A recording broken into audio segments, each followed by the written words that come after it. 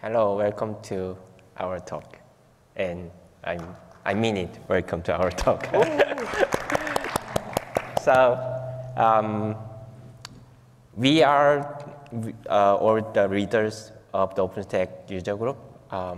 So we are talking about 7 years of our experience to run our user group in Korea. To run OpenStack community for like 3 generations.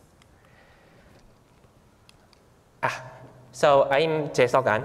I'm the first reader in the user group. And yeah, my name is Nari Jang. I was a second reader of OpenStack user group. And hi, I'm Ian Choi, the current OpenStack Korea user group leader. Nice to meet you. So there's a common factor among us, that is OpenStack have changed and is changing our life in a very positive way. So we are so grateful for that. So we want to share what we had for last 7 years.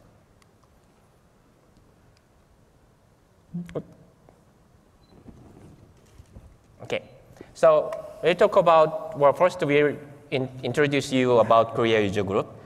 Then I will talk about those first era of our user group, like the rising era. And second, she will talk about expansion. And lastly, he will talk about diversity of our user group in third generation. And also then I talk about some of the information and like tips about running OpenStack Days event. So Korea is one of the early countries that launched user group in the country. So I believe Japan was first one in Asia, and Korea was the second one. So we launched our user group in February 2011. First gathering was 2010, December, but the official launching event was February. And I was a very lucky guy who had chance to create this user group in Korea, and like making lots of friends with other countries and the foundation members. And by the way, I only missed the 3 summits. So I attended most of summit from 2010 until now. And currently, Ian is running our user group. Also, we have official homepage, openstack.or.kr, but mainly we are communicating over the Facebook groups and social media channels. And we have over 5,000 members now in Facebook. And in Korea, we hold many different types of events, including OpenStack Day, which is also an important part in our presentation today. And also, we are doing lots of technical seminars and organized local study groups in Korea. And this is our history. We made this history graph of the OpenStack Korea user group as we prepare this session. And in this slide, I would like to retell that the Korea user group has been evolved as OpenStack was also evolved. For me, the blue line from 2010 to 2013, I believe this 8 release, I was doing leaders in the user groups. Wow. And from 2013 to 16, I believe that's 6 release. And she was leaders of our user group. And from this year, the Ian is the leaders. And personally, I really hope we can someday have a release name from Korea. So, finger crossed. And we had total 4 times of the OpenStack Foundation celebration party and total 3 times of OpenStack Days event. Okay. Yeah, this is the organization chart to represent who are volunteers, organizers, and also active coordinators. Coordinators in Korea user group. There are 3 main different parts. One is global, the second is technology, and the third is networking. global part is very important for globalization. It means that it's very important because many local user groups, members use English as a second language, not a first language. Those three members are so good at English, including him and others, not only speaking but also writing. The second part is technology. They are very good at technological aspects. And one guy in the middle, Oh-hyung, answers many technical and detailed questions, answers in our Facebook. Then the third part, networking. This networking does not mean OpenStack network component neutron. For example, he, for new, drinks a lot every day. And Gu knows lots of event people in Korea, and Jung knows lots of industrial people. They focus on social networking aspects in Korea, and also they facilitate and promote many events through online. So me, first leader, first generation Korea user group, will explain more details about what we did.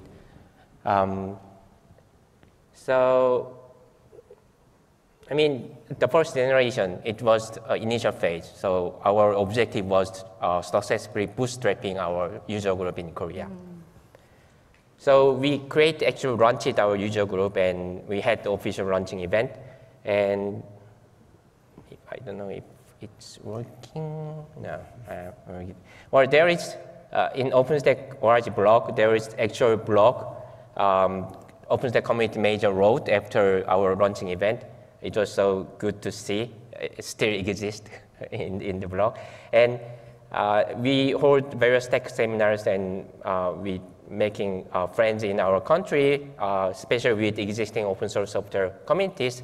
And back then, we were close to the Ubuntu communities. And also, we participated in the event. So, as an initial phase in your country, when you just make a user group, seminars usually focusing on the introduction of OpenStack. Well, these days, most of people know OpenStack, but back then in 2011, that was not the case.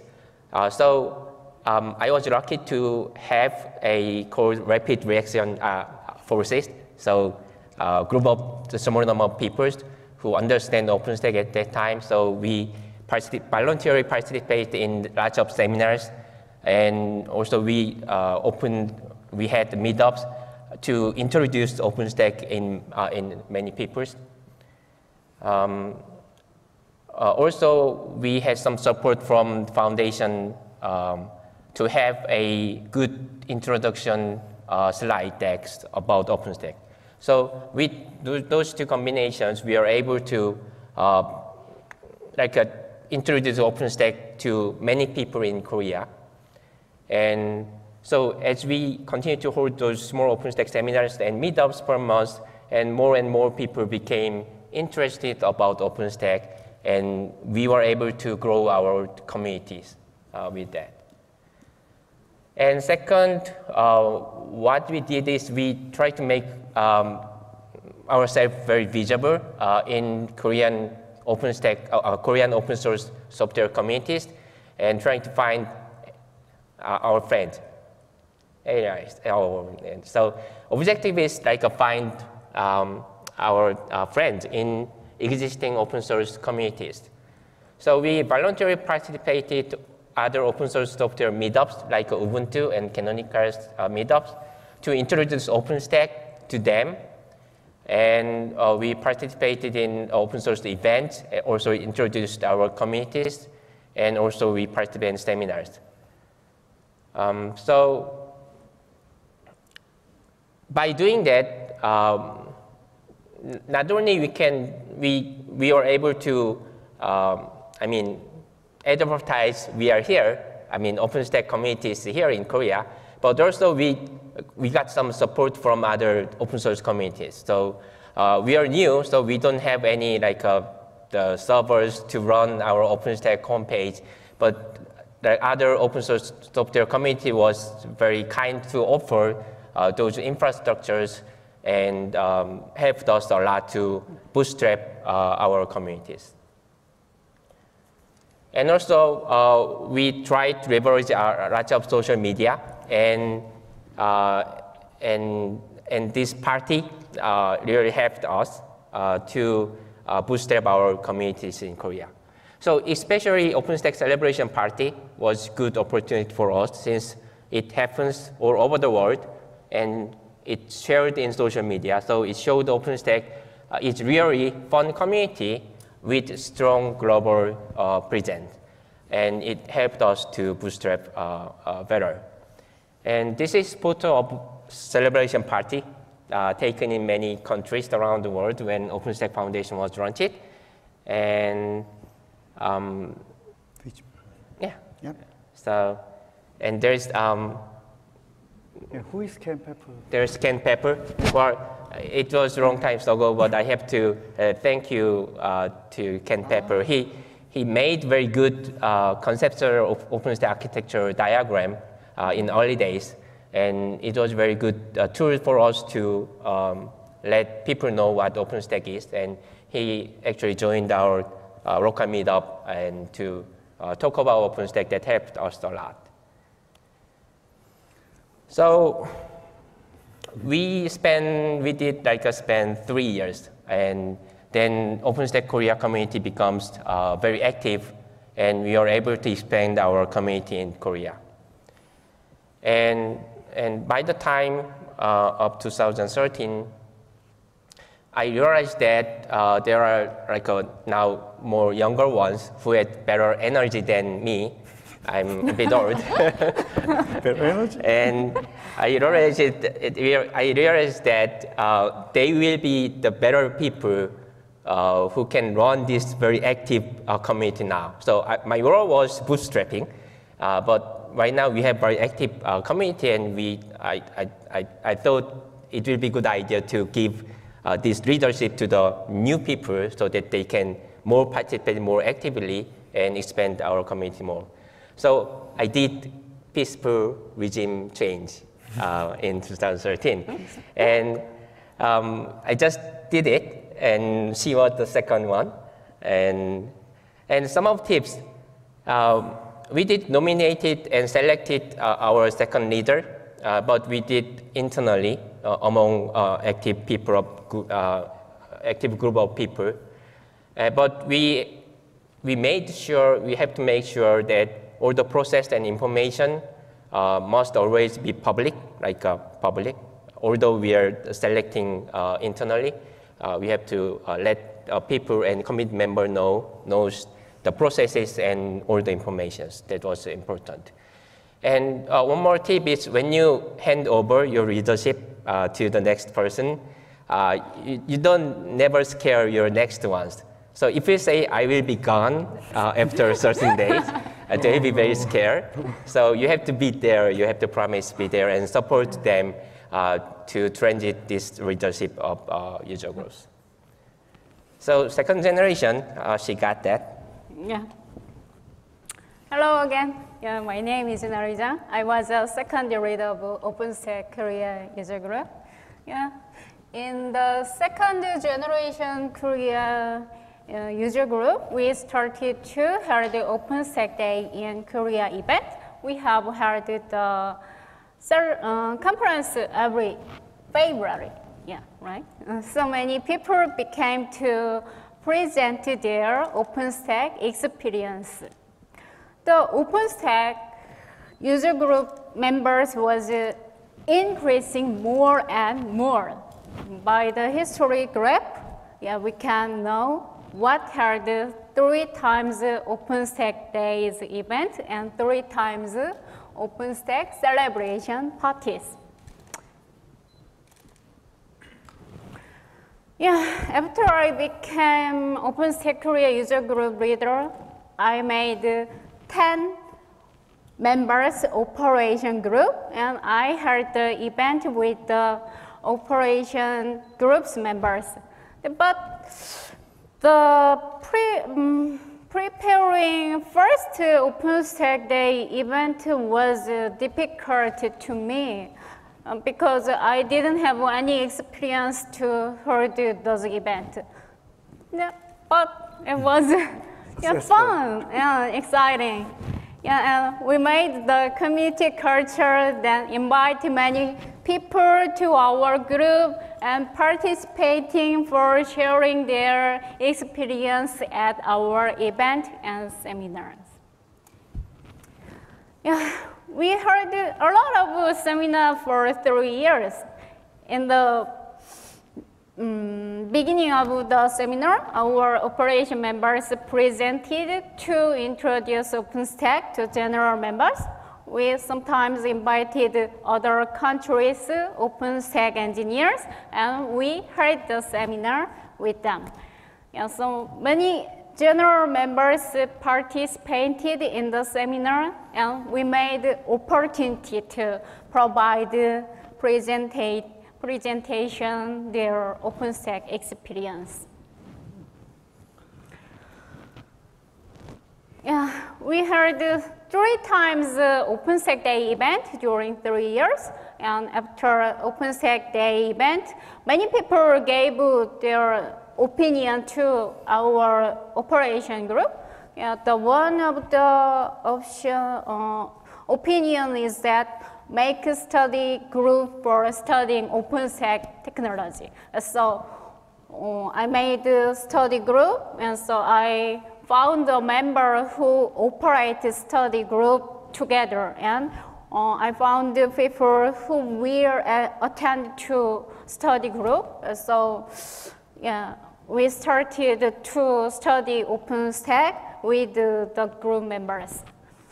At that time, I met some guy. Yeah, he is Ian. Yeah, he is now OpenStack Korea user group leader. Nice to meet you again. Thank you. Yeah. And we made the OpenStack celebration party with various way. Some party was with beer. Some party write messages for celebration OpenStack. Yeah, some party have a seminar and beer. Yeah. With stickers. Yeah. Some party had a discussion about their OpenStack experiences. Yeah. The paper, yeah, the picture, the paper. I love OpenStack Korea. Yeah. I made it by myself with my daughter before the day of the party. It was fun. Yeah. Yeah, our first OpenStack Day event was in Sejong University. Yeah, our aim was to collect attendee 400 people. Do you know the result? Yeah, sure. The result was a success.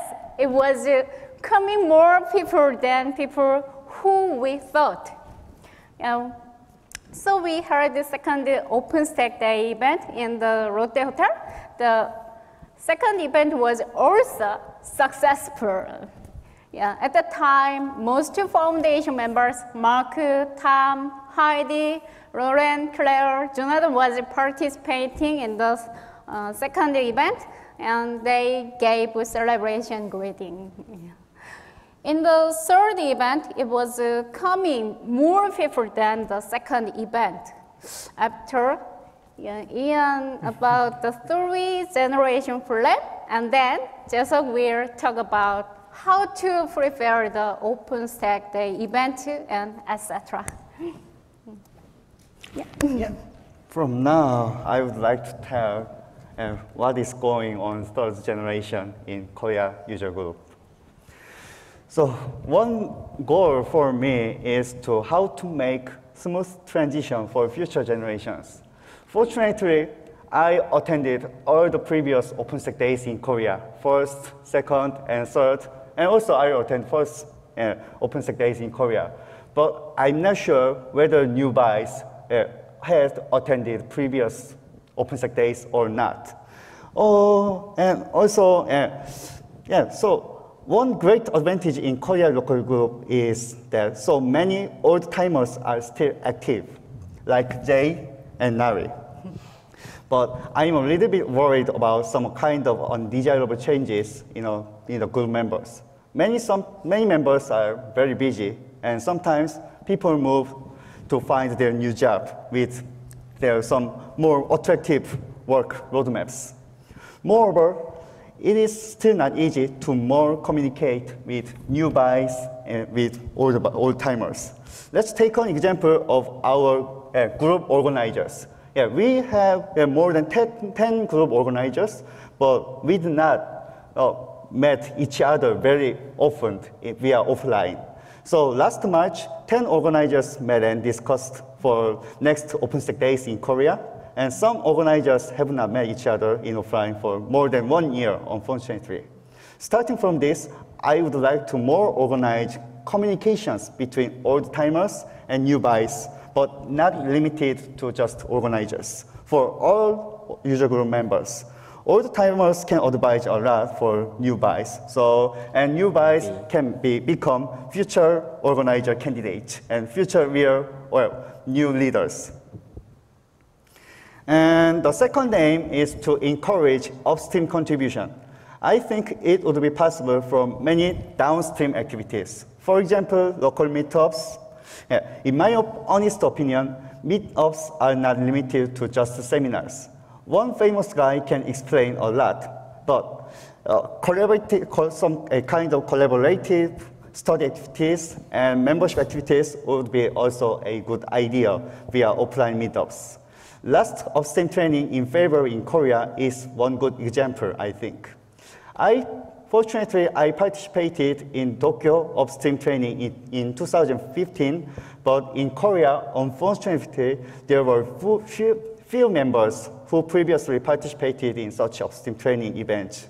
So I organized one local study groups to learn what upstream training is and upstream training materials in detail. And we have led a successful upstream training on last February with the study members because they became so nice mentors in such upstream training event. And I want to more emphasize by dividing into intra-relationship and inter-relationship. Korea user group is also community, and I want to define what our own community culture is. In Korea, I usually meet many other local user groups. For example, Ubuntu Korea community, Azure Korea user group, and so on. Also, we organize and hold several meetups together. After that, I have found that different local groups are also quite active, and some cultures can be different. I want to define and emphasize what Korea user group community culture is by comparing with other local groups. And to do this, we need to advertise our Korea local user group. So we have made Korea local group business cards with new official user group logo. Finally, I would like to tell that Korea user group also pursues 4 opens in OpenStack.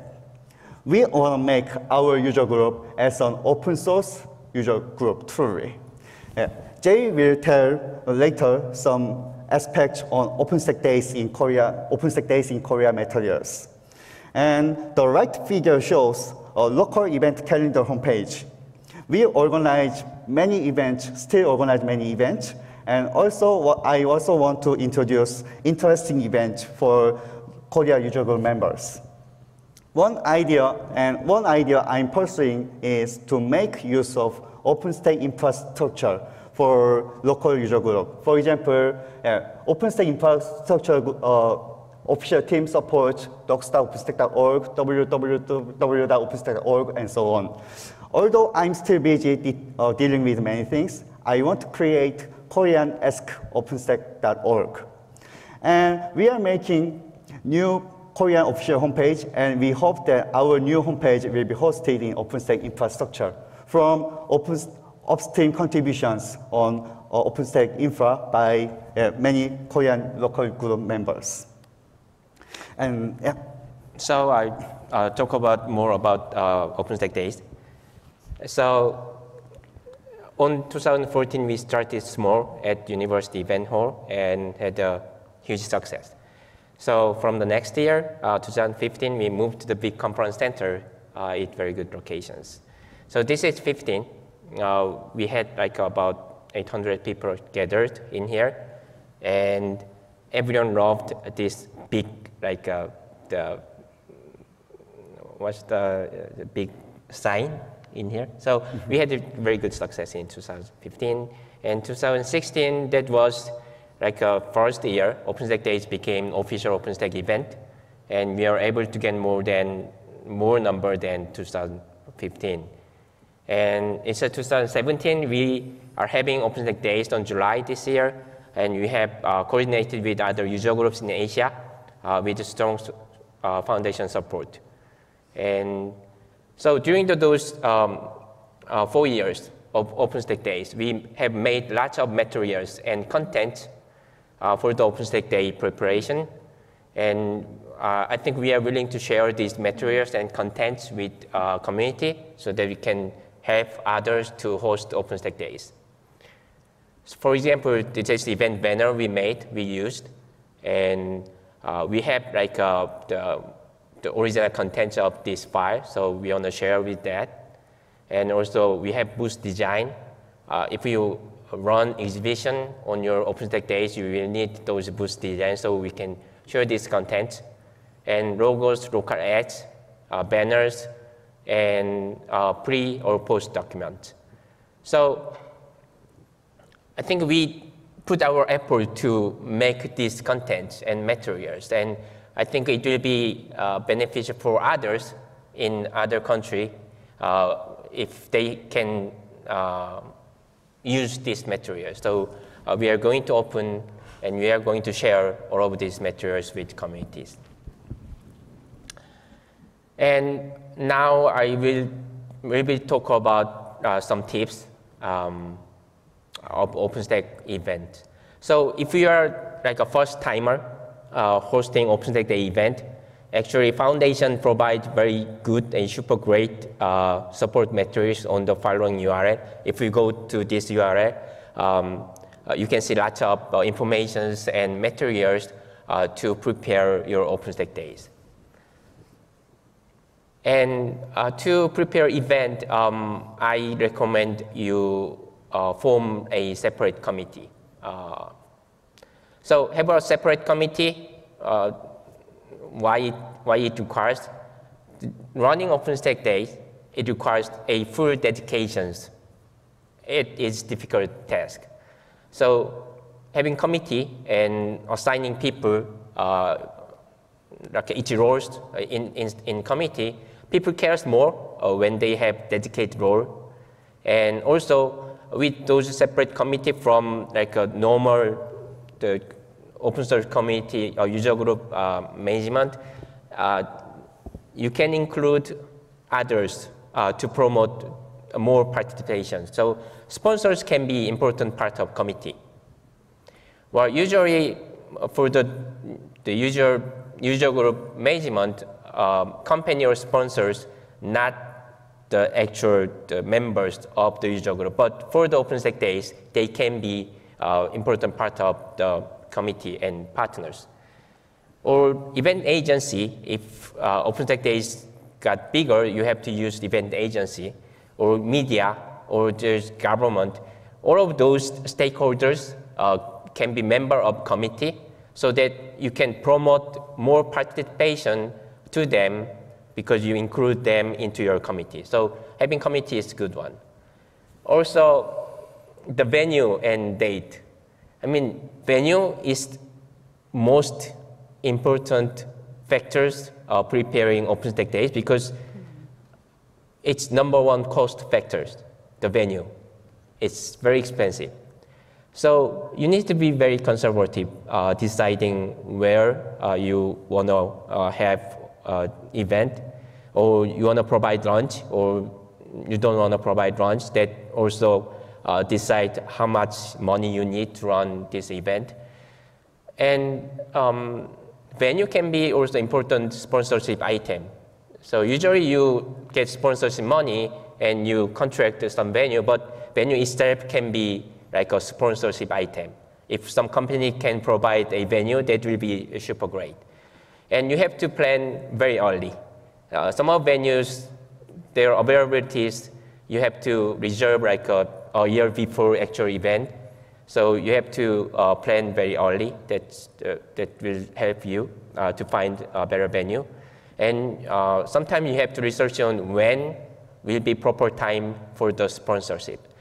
So let's say, so you get sponsorship from the company, and each company have certain financial blackout period. For example, because of they're ending their financial year in July, that means in June, July, they don't have money to support your event. So you have to do a little bit of research on the important sponsors when they have more money to sponsor your event. So that will be some of the tips. And for those sponsorship, you have to secure the potential sponsors' contact information. Posting call for sponsorship is good, but it usually does not work.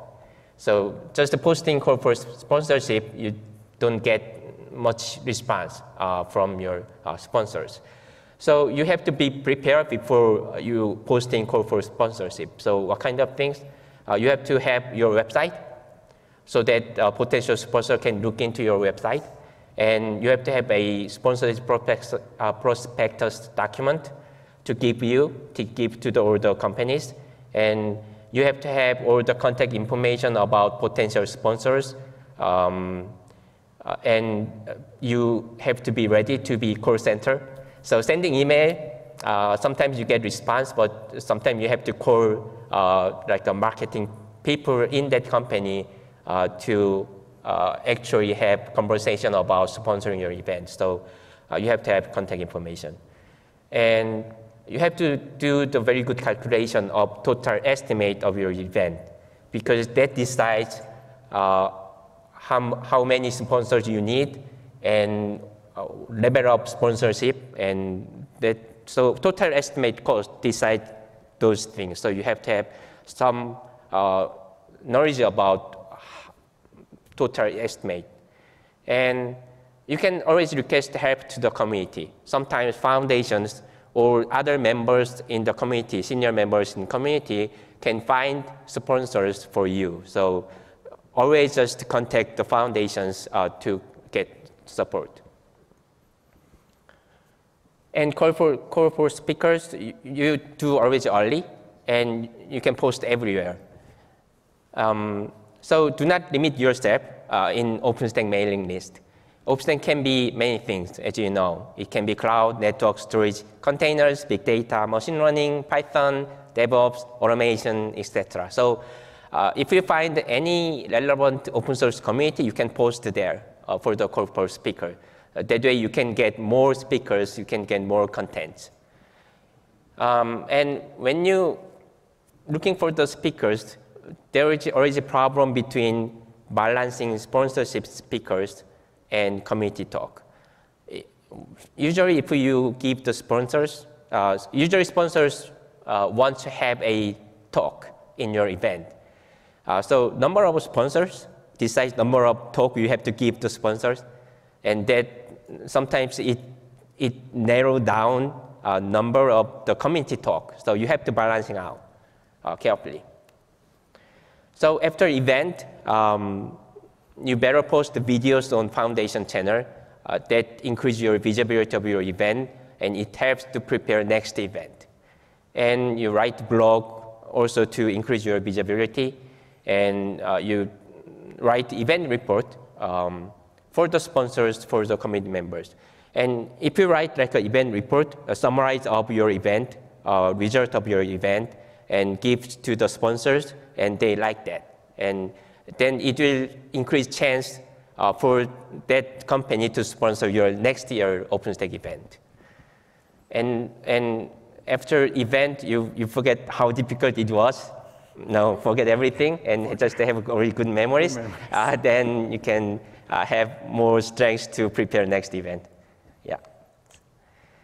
So having all this experience, there's things make me think these days. So in Korea, I don't know about other countries, community is getting more and more diverse and active because right now we have OpenStack, but we have containers and lots of other cloud technologies. So community is getting more, it's better, diverse and active, but securing sponsorship is getting a bit harder. So that makes me think about this, like the problem with business-friendly community. So the Korea, OpenStack has been known as business-friendly community.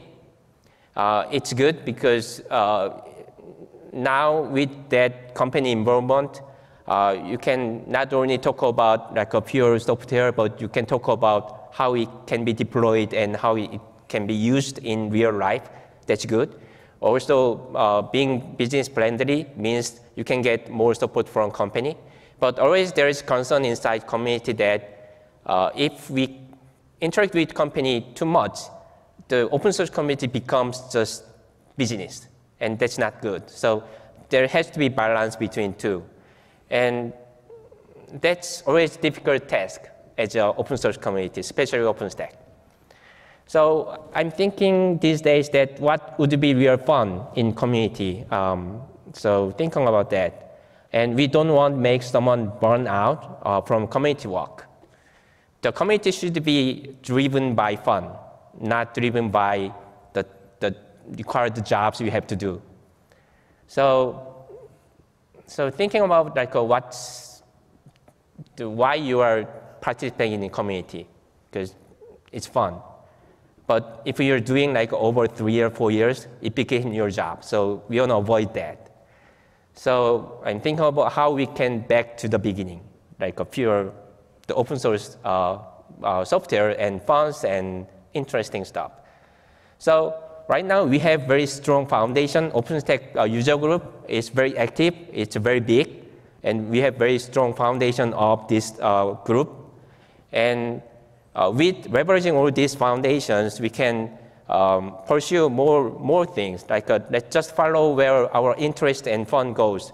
We are not company doing OpenStack. We don't need to earn the money from OpenStack. So we can do containers. We can do like machine learnings. Where interest is go. So just be open and more diverse. That will be better for in general, I think. So I think that's the end of our slide. And I really thank you for everyone in here for our talk, to hear our talk. And any question? Yes. So part of the community, how you are able to influence adoption of OpenStack in Korea? Because you started in 2011, probably at that time, OpenStack might not have been embraced. Mm-hmm. So how you help or deploy OpenStack in Korea? So, well, for sure, we are giving a place where people get together and talk together. So sometimes it's very difficult for the people to talk like people in other company or people in the university, even though they want to. So, but community, if they come to community, it's more flexible for them to talk about what they're doing, what their problem is. So the user group can give those places for the people. And that helps people to understand OpenStack more, to share their problem, and also. Moreover, I would like to tell that some Korean culture. It means that actually Korea use OpenStack a lot, but the problem is some companies do not reveal some secret, OpenStack as a secret. For example, one big game company use OpenStack a lot, just even for beta test, game beta test and production, but they do not tell to media that they are using OpenStack or not. But when you come to user group meetups, I meet many guys from their company, and they share some internal details. So it is very nice to more communicate in user groups. And also, through the study group, you can help students or developers to get to know of OpenStack better, and then they can contribute their capability into companies, and so they can expand OpenStack. So that's one of our aspects.